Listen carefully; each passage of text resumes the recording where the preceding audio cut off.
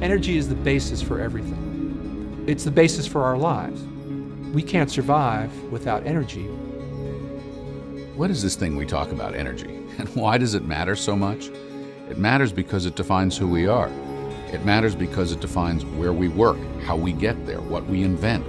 In fact, how we use energy and how much energy we use is the defining element of modern civilization. U.S. energy use has been heading upward inexorably since the country's founding, and it's always been a challenge to find the right way to supply that energy. The problem is that people don't know anything about where energy comes from. We believe electricity is invisible. That means I flick my switch, and I don't believe in my mind that there's a fuel behind that.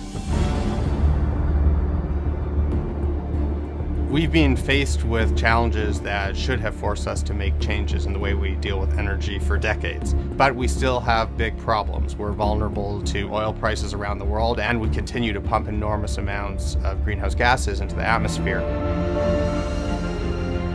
It's really about the profound impacts that we are having now. 7 billion people, the doubling of the need of energy on this planet over the course of the next few decades, with more people living more prosperous lives, trying to do more things.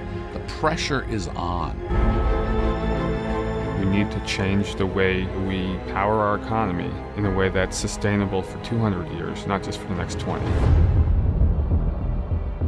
There is a disconnect between our value about using energy and our unwillingness to change our own personal behavior. We've got to get on with it. We've got to break the gridlock over this and move forward with the choices, trade-offs, technologies that are required. We need to start working on this issue now. In the end, it has to come down to having a rational plan for our use. Let's be reasonable. Let's find a compromise. Let's find a way out of this. The question is whether that will be our priority or not. And that's the challenge.